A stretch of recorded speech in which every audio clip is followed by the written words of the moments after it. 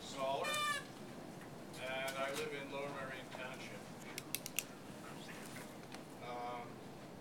Robert Venturi is not present here today, but he has, by public letter, authorized some of us to state his views on this project, and he calls the project to move the barns to downtown Philadelphia, and I quote him directly, ridiculous.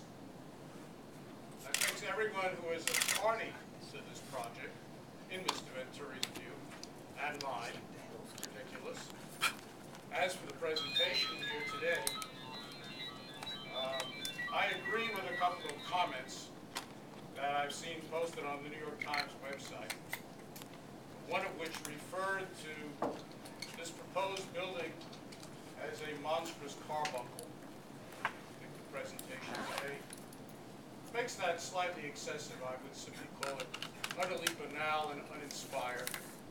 The second comment stated that the city would have done better to simply leave the youth detention center on the space that it was torn down from, because it was actually a better building.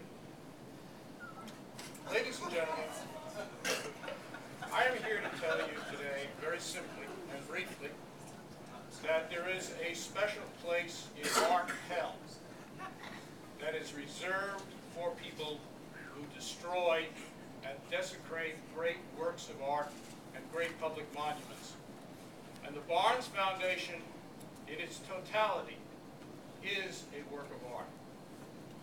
And so today you are being asked, ladies and gentlemen of the Commission, to join the ranks of those who destroyed the Buddhist temple at Bamiyan, who tore down Penn Station.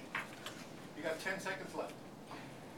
And that Swedish general who lobbed an artillery shell at the Parthenon and blew it up. You don't have to do it. Consult your conscience. I'm sorry that I have to interrupt you, but your 2 minutes are up. Thank you. Who is next? Thank you.